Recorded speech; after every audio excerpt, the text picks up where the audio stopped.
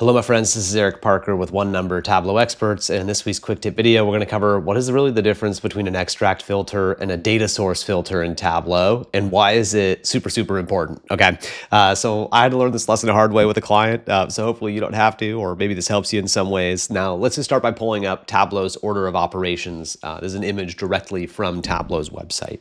So you'll notice that the first two things that you would see on Tableau's order of operations are extract and data source filters. And actually, in an older version of this order of operations diagram, they were even kind of shown at roughly the same level. But I want to talk about how there is actually a really big difference between these things, right? And so what I'm going to start with is by showing you that I have set up a few different connections to just like the orders table from the sample superstore data source from Tableau. And I've got one that's just a direct connection right now, which we'll use in a moment. I've got one that's got a data source filter on region equals west. And then I've got one that's got an extract filter on region equals west. Okay, so I could let's just do it. I'll just go ahead and show you what those look like. So if I go to orders data source filter, I have created an extract, in fact, and you can see that up here in the little filters, this is the data source filter, right?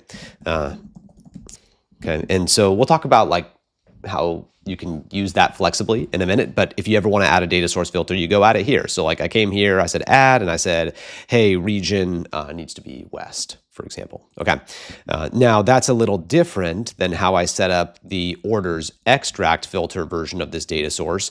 There's no data source filter there, but what I have is if I edit the extract, right, so let me go ahead and do that, you would see that there is a filter here in the extract dialog that says region keeps west. Okay, so first of all, just like what's the difference between those? Okay, or what's like the performance difference or the size difference? So I'm just gonna pop a folder, file explorer over here to show you the size difference between these. Now, they're both minuscule because this is a small Excel file of like, I don't know, I think this table's like 10,000 rows by 40 columns. So it's not really a large amount of data, but I think this topic is most useful in situations where you're dealing with tens or hundreds of millions of rows of data. So notice that the version of this extract with the data source filter applied is about twice as large as the one where the extract filter is applied, right? And I don't know, it's not always going to be roughly 2 to 1 like this. It's going to depend on your situation. But basically, if you apply an extract filter and then create an extract, it's likely going to be much smaller than if you'd created a data source filter. So why is that? Okay, now let me get over to the version of this that doesn't have an extract yet, if it'll let me. Okay, actually, I may even just sort of diagram this, okay? So give me a second here. So let's say that this is the extract filter half of our diagram, right? Now we have this table of data. Let's call it, again, I don't know, I'm just gonna ballpark this. So 10,000 rows by 40 columns, right? And so if we do an extract filter where we say is like region equals west, maybe this cuts it down to roughly, I don't know, a quarter of the data or so. So let's say that our resulting table is 3,000 rows by 40 columns, okay? So yeah, we have just made our data source quite a bit smaller. And I guess I'm also saying like the extract will just contain this table here, whatever happens after the extract filter. And you can't really edit that unless you go back and create a new extract, okay? So the difference would be if you did a data source filter, you are starting at the same place, right? You've got your 40 columns by 10,000 rows.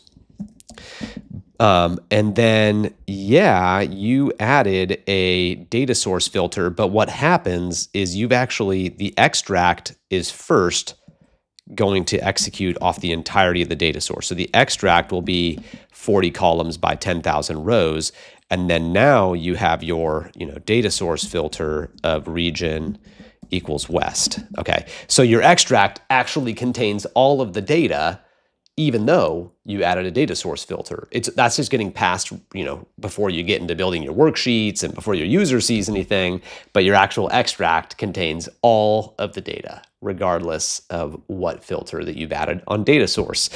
So I was working with a client. I thought we were being smart, adding a data source filter, being like, hey, only keep data from the last year. And we were trying to be like dynamic about that with the calculation. But our hope was like, hey, this extract is too large, it's failing, let's make this thing smaller, but that really wasn't helping. So did some more testing and looking into this, and I was like, oh, yeah, that's not going to work. This needs to be an extract filter, right? So again, just to show you the differences between those. So if I go to this connection that, does not have a filter applied yet, right? If I pop in here to orders, adding a data source filter is done through here, right? So I might say, hey, like region equals West.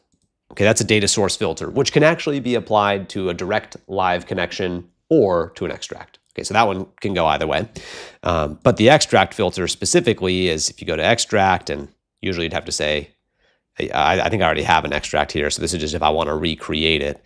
But what you would normally have would be an option to add. So I would say like add filter. And then here I'm going to say, region equals West. And you can get into the weeds a little bit more here. You'll see you'll have some different options about like conditions. So you could say like it's got to be greater than or equal to 2022 or whatever condition you want to write. That's fine.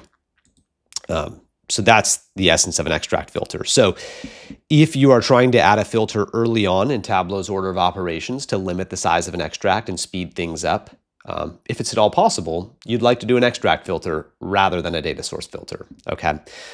Now, let's just for a moment talk about what are the benefits of a data source filter, because there are a couple things that data source filters can let you do that extract filters do not, right? Because the extract filter, you added, the extract created, you're done. But with a data source filter, you could do something like pass a parameter back to it, and that would control what the user sees. So for example, here, right now, it just says region equals West, but I've sort of pre-written this calculation that says, hey, does the region equal the region parameter, right? This is all based on this calculation. It's based on this parameter here. So let's say I say region equals central. So if I go back now and edit my data source filter, let me actually remove where it's region, and I'll say add, and I'm going to have it be based on the region parameter filter and just keep when it's true. Now, the thing about this is that this could change, right? So if I pop back here to my data source filter sheet, right now, region says central. And if I change the parameter to south, now it's showing south. So you can actually pass values from a parameter and or calculation to be a data source filter, which is pretty cool.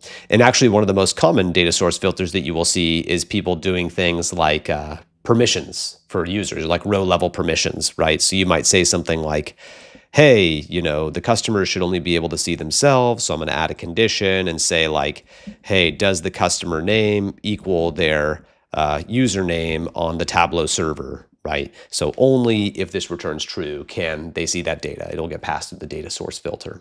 Okay, we've actually got a whole another blog post video on that, so I'll put a description on that for row level security if you want to check that out. So I hope that gives you a little bit of an overview of comparing extract and data source filters. Data source filters, they're kind of dynamic and they can be pretty useful to you, but an extract filter is going to be super useful when you need to limit the size of a data source. So if you need help setting something like this up, let us know. We do office hours where you can book us and just work with us for an hour at a time to solve your biggest, most pressing needs. Also, we just do like full-size projects, so you can always hit us up for that as well.